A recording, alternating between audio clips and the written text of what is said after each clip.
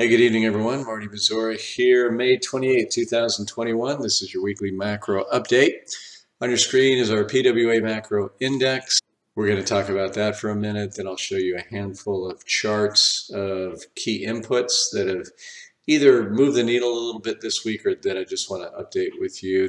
Then we'll look at those technical charts we've been looking at on tech stocks, on our ag futures ETF, on the market overall, the S&P 500. And then I want to spend a little bit of time on the dollar this evening.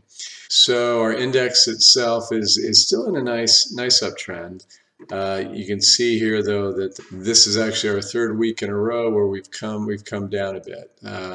Actually, we came down 7.5 points to 37.5 this last week, and we'll touch on where that's coming from. Again, there is strength in this economy. There's no doubt about it. I'm not bearish on the economy. It's certainly not based on the surface data and on the ongoing, impulse, if you will, for the government to throw a lot of money into this economy and for the Fed to basically finance the whole shebang.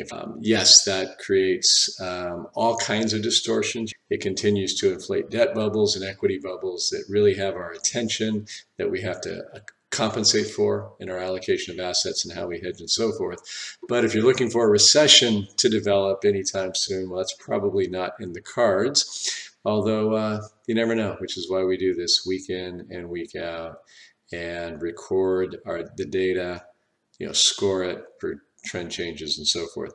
So yeah, we shouldn't take too lightly the fact that we've had 3 down weeks in a row, but nothing to panic over at this point.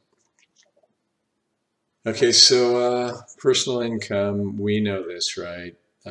Stimulus check, come down from stimulus check, come down, stimulus check, huge come down here. Just these, these big boosting incentives that really do nothing. They give you a short-term boost in consumption. Then you have to deal with the aftermath. I'll just get this out of the way. When central banks print $10 trillion and throw it into the global economy, and as we know, the lion's share of that here in the US, you are going to get all kinds of strange and wonderful and not so wonderful things. That's where you're going to get things like a meme cryptocurrency that was really meant as a joke. That would be Dogecoin. Having a market cap, if you will, of billions of dollars. No doubt sucking in a lot of people here, say, 3 weeks ago, and watching them lose a phenomenal amount of money as the thing has come down. A Bitcoin, which you can argue, certainly blockchain technology has a place. $63,000 a coin. I think this evening it's $36,000 a coin. And I know a lot of the proponents, some of them celebrities, some of them macro players who seem to have gotten themselves sucked into this, were thinking that thing was still in a strong, sustainable uptrend. The smart ones would warn of big declines, but we've been warning, at least clients, and we haven't wanted to really just draw much attention to the blog on this topic because it's so charged with emotion and so on. But many of you know privately, and the ones who reached out after that blog post where I said, if you want to hear my fuller take, let me know. There's many elements of it that trouble me. One is just simply the bubble nature of it and the fact that, again, things are going to grow. Tumors, if you will, or flowers are going to grow when there's just so much liquidity forced in the economy, and it's going to have to come out somewhere. You can argue that the powers that be allowed the cryptocurrency or continue to allow it to be there as kind of a pressure valve on everything else. At one point, not today, but at one point, there was, I think, a couple $1 trillion of, and I'm using air quotes, value there that, could have been, $1 trillion or $2 trillion, pushing home prices higher, pushing the stock market higher, and so forth. So, you might look at that and say, okay, well, at least it's there kind of diverting some capital away from where we already have bubbly asset prices. But at the end of the day, and China is sending that signal quite strongly, India is as well. US central bankers are rumbling about it. The UK central bank president said, if you own cryptocurrency, expect to lose your money. Anybody who thinks that they are sticking it to the system just doesn't understand how powerful the system is and how the system can quash this stuff if the system decides that it wants to. So anyway, I'll get off that. Consumer confidence, we touched on this morning. The University of Michigan's survey came out today. It was down. It was lower than expectations. You can see the Bloomberg Weekly Comfort Index looks like it might be rolling over a little bit here, as does the Conference Board's Consumer Confidence Indicator here as well. Like I said on the written blog, here we have the economy opening up. We've got 8 million job openings. We've got stock market at all-time highs. You wouldn't think you'd have the consumer rolling over now, would you? So they have high expectations for inflation. That's gone up. But low expectations, lowered expectations for their current current situation and what they expect going forward. So I'm going to show you a little more data here, but when you're looking at higher inflation and lower economic sentiment, you put those together and you start worrying about stagflation risk, right? Stagnation and inflation at the same time. Weekly jobless claims continue to improve nicely, 406, I think it was 466 last week, and then continuing claims dropped to 3642 from 3794. So fewer people are losing their jobs, more people are going to work, as you would expect. You know, we're still seeing in all the surveys that intense frustration on the part of employers, you know, just enticing people to come back to work. And yes, we are beginning to see signs in many places that employers are raising the incentive. They're raising the proposed pay packages just to get people to come to work. Trust me, folks, wages are very, very sticky. They are tough to reduce once you raise them. That is inflationary on more than just a very short-term basis, no doubt about it. The Chicago Fed National Activity Index, this one troubles me a bit. We actually had scored nicely the last time. It's 85 indicators. It's really an index inside of our index. And last month, 70 of those indicators were positive. So it was strongly positive. We saw a nice move. It has pretty much rolled over. It's almost to zero. This week or this month, only 45 of the 85 inputs were actually positive. So almost half were moved negatively and had a negative impact. Again, we have inflation rising. I'm going to illustrate that for you in a second. And we have conditions kind of showing some stress right here amid really early stages of the big opening up of the economy. So definitely things to pay attention to right here. The Economic Surprise Index. This is how are the data coming out relative to what economists projected previously. So what are the actual results relative to what economists' expectations are? And we're about back down to zero right here. And you can see obviously that, you know, the economists were not thinking we were going to get that big bounce, or not to the extent we did. And boy, did the economy outperform economists' expectations. This is concerning, obviously, how wrong they can be in this direction. At this point in time is something, again, that we should be paying attention to. And I mean what I said going into it, though. These are trends. We're seeing slower rate of change, you know, in the positive data. Some of it is beginning to roll over. But we are just beginning to open up. And I don't know that we've seen the big boost in the services sector yet that we're going to see, you know, in the vacation, you know, spending and all that sort of thing. So I'm not sitting here telling you it's a replay of August 2019 when we were certain that the economy was rolling over. Okay, so inflation, the PCE, Personal Consumption Expenditures Inflation Index. So you get the year-over-year stuff, right? 3% is pretty hot inflation relative to what we're used to, but it's compared over a year ago when we were on lockdown. This is the one, though, folks. The month-on-month is what we need to pay attention to, and that's a big number. 0.66, call it 0.7. You know, on a monthly basis, that's, you know, it's 8+% inflation, right? The headline Consumer Price Index, year over year, up 4.2. That's a lot, right? But again, base effects, you know, where we were last year, but 0.8. You know, again, what are we talking? 10% annualized inflation if we continue to grow at that rate. Now, we're not going to, frankly. Some of these bottlenecks are going to open up. and inflation's going to come off the boil a bit. I told you that this great experience we've had in commodities, that was due for a correction. Now, ironically, it came like within 2 days after the video when I said it can come any day.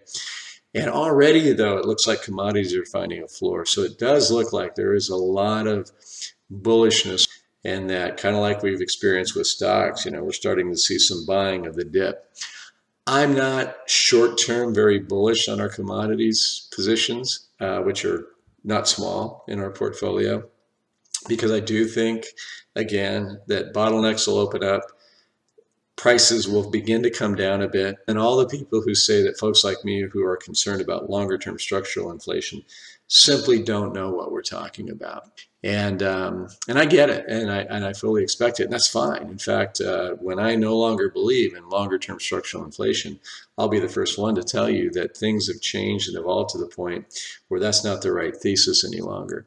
But to simply just focus on the bottlenecks and say that 100% explains what's going on right here, and not to pay attention to the really big, deeper, broader issues, right? The real contraction in globalization. The federal government wants to spend $6 trillion next year, and the Fed wants to keep interest rates low. So the normal thermostat effect of higher interest rates cooling inflation, that ain't going to happen. This is the 1940s, and we've talked about that analog on the blog, and I'm sure we'll be talking about it again. But it's 100+% debt to GDP. We haven't had that since World War II. We had a war to recover from, so we had a tremendous amount of investment all over the world and created allies and created a big military presence. We became the protectors of the world to ward off the Soviets and all this great stuff. We allowed ourselves to have huge trade deficits so that we could send dollars into the world and make it the world reserve currency.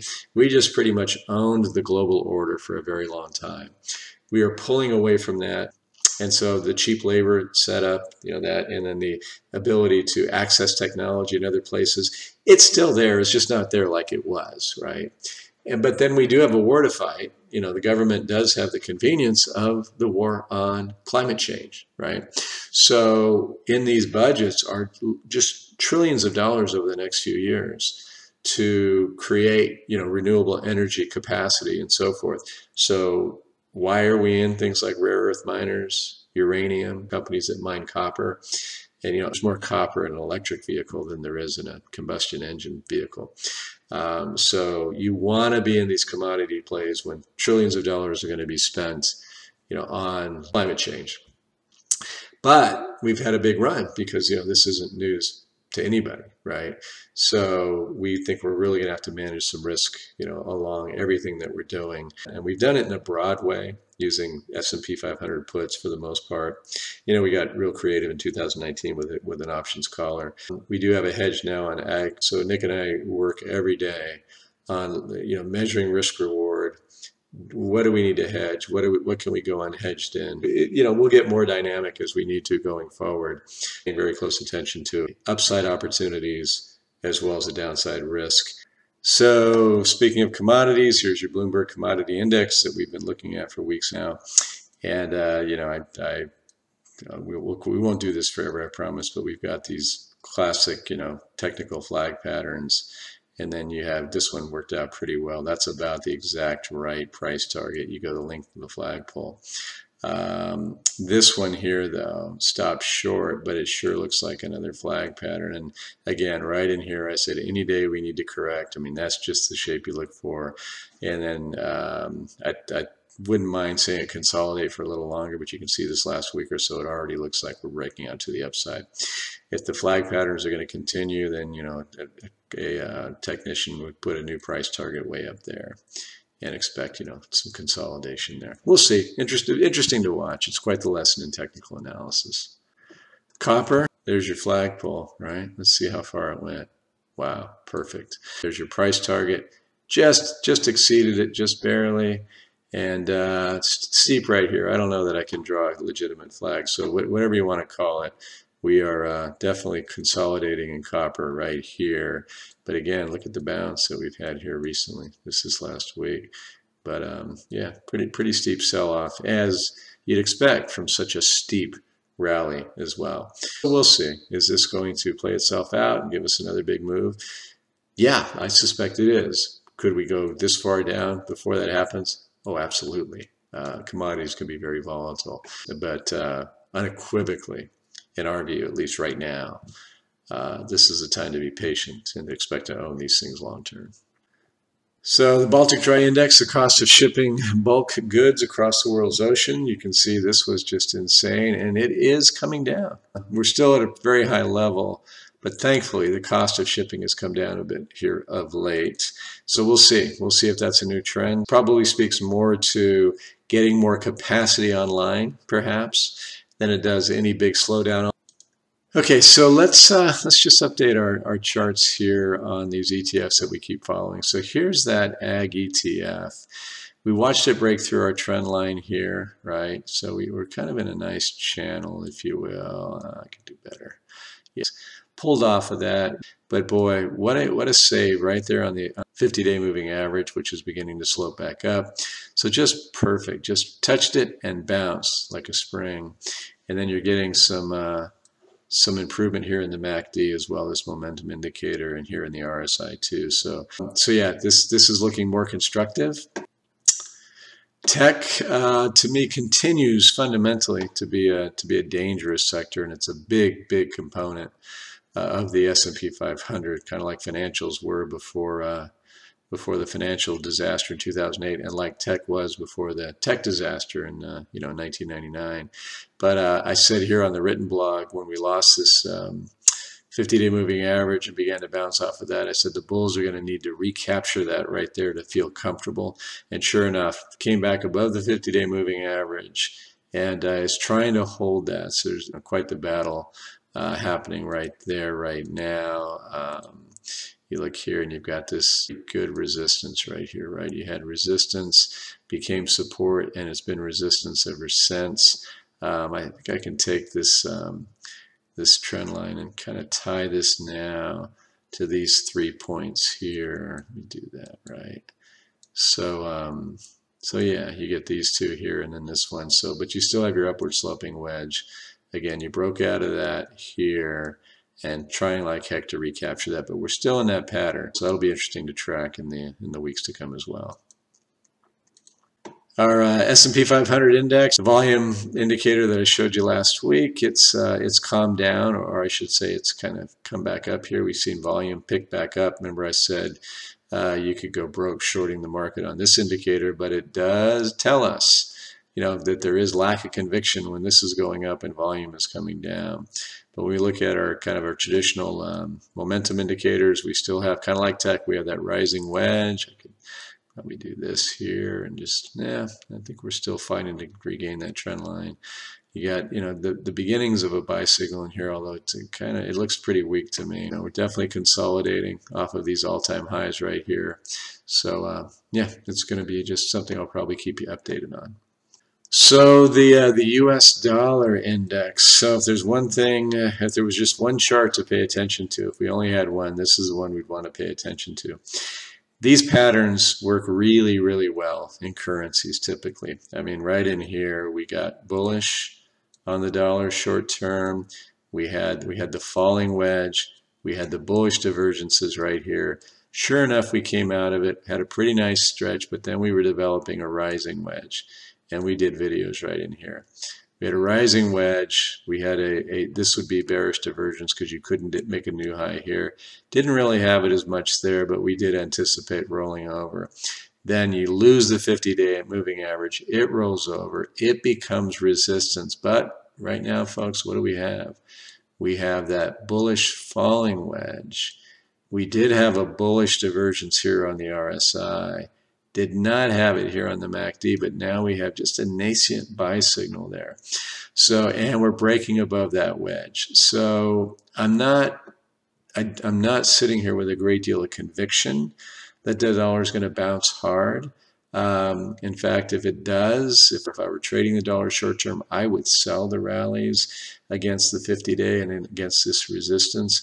Remember what I just said. I mean, we're going to spend trillions upon trillions of dollars. The Fed is not going to let interest rates rise to any great degree, in my, I'll say it, my humble opinion. And I could be wrong. There are other people who have a different thesis. But if they are going to let rates rise, that means they're going to let debt bubbles pop, and I just don't see that happening. So if you don't let rates rise, you're not going to get the attractiveness of higher rates to the dollar. The dollar could rally on the prospects that stimulus are really going to boost the economy. But right now, as they're proposing stimulus, what are we seeing? We're seeing the indicators, get a little weaker. We're seeing sentiment come down, and we're seeing inflation go up. Boy, that's the recipe for gold if I've ever seen it. And if this really is a legitimate move, the dollar does go much higher, folks, stocks are going to roll over. High probability that we'll see the dollar not much higher than it is currently, because that would be utterly problematic for all things that the powers that be are trying to accomplish. And folks, I can leave it there. That's all the visuals I prepared for you. I think I talked at you enough about what's happening in the world right now. Watch the blog closely. I'll keep you up to date on the short-term stuff on the morning notes. The weekly main message is always more robust, and I get into other weeds with that. And I'll pop in additional times throughout the week and probably do a more thorough technical analysis for you soon on all the positions that we have. Hope you all have a wonderful 3-day weekend. And if I don't bug you at all over the weekend, I'll be back at it Tuesday morning. Thanks as always for watching and listening. Take care.